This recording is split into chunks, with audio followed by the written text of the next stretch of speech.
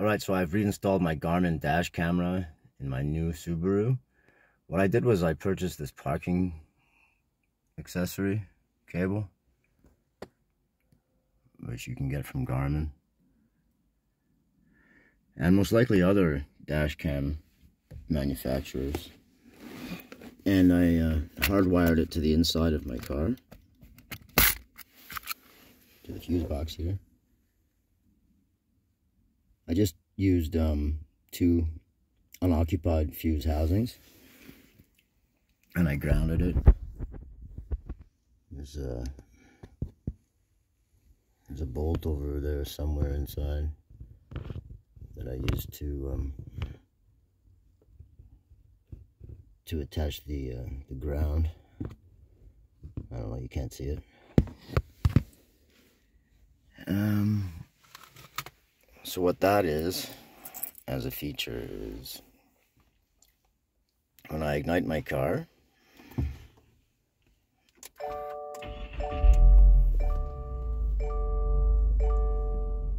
the dash camera turns on. Now I can choose to start recording, right? Hold to save, etc., etc.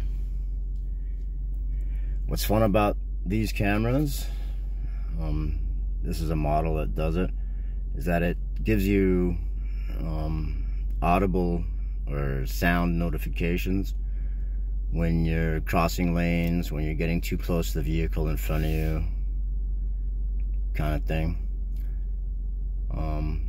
Probably what one can anticipate in the self-driving vehicles that will be coming up the pipeline.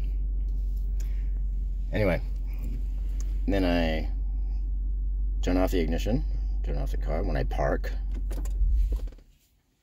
and this thing starts